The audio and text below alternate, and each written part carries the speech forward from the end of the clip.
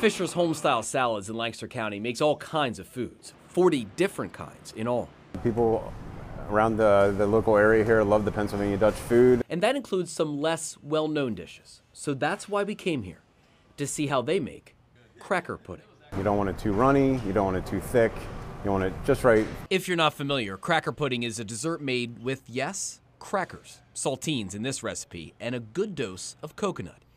It's a Pennsylvania Dutch treat, most likely originally a creation of ingredients that were available around the house. A lot of the recipes come from the old farms and stuff where they simply use what they had on hand to make, and that's how they come up with their recipes. Just kind of Lancaster County tradition. And it also happens to be a family favorite of mine. I like it because my grandmother made it. Is there any pressure for you to match my grandmother's There's some pressure recipe? there, yeah. We like to get it just, that's what we like to hear. We like to hear people say it's what their grandmother made. So to make cracker pudding, you start with a sugar and egg mixture that's added to scalded milk. After that cooks a bit, the ingredient that gives the dessert its name. Now we have our crackers that we've lightly crushed up. Don't want to get them too fine. Finely shredded coconut is then added, and that's it. It's cooled overnight and then finished with whipped topping. Once we have that covered over there, we just take a little bit of toasted coconut here. And that gives it just a little bit different flavor profile. And there we go. That's our finished product right there. Fantastic. Now we get to try it. That sounds good to me. I like that. That's great. This is like my grandmother made. I mean, it really is. That's what we're It's going excellent.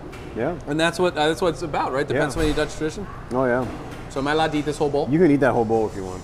Yeah, I see no problem with that. Did you eat the whole bowl? Oh, I ate that whole bowl, absolutely. And I brought more now, so you can try it now for the first time. I like all the ingredients. Milk, sugar, coconut, And I should mention, crackers. saltines were used in that recipe. Some people use graham crackers. So there you go. Actually, not bad. All right. It's a little like tapioca. It's thick. It's not really, it's not bad actually at all. I really do like the recipe. And it's interesting, I found out many variations. Some people don't use coconut at all, which would make it totally different. No, I like the coconut in that. So do I. I love it a lot.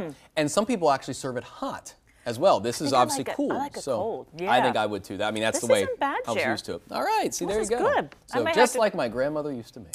Man, thank you for sharing. I got to add this to my recipe book.